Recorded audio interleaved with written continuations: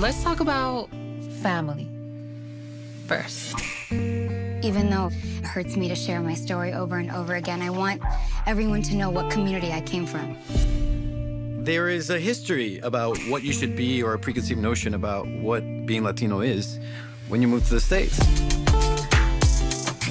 No one talks about the history of people that are not Black or white.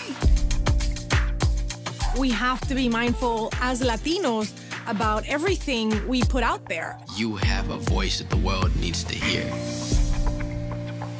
I always say I'm a high-class jibara. And when's the last time you heard of a superhero eating sancocho? Not all Latinos speak Spanish. A growing share of Hispanics today speak only English. But that doesn't take away who you are. I think LGBT people are here to unite the masses and to really unite the divine masculine and the divine feminine. Me standing here alone and talking to you is making a difference. We have to learn who we are before we know where we're going. you have to say something, whether they're gonna change or not. You have to say something, because otherwise you're complicit in the situation.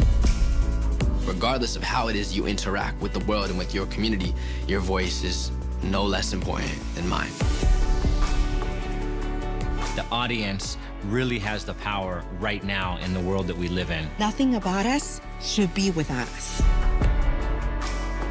I think we're in a moment in history that we need to weaponize empathy. If we're not involved, if we say, oh, well, no one cares about us anyway, then we're never going to get anywhere. Habla. Habla. Habla.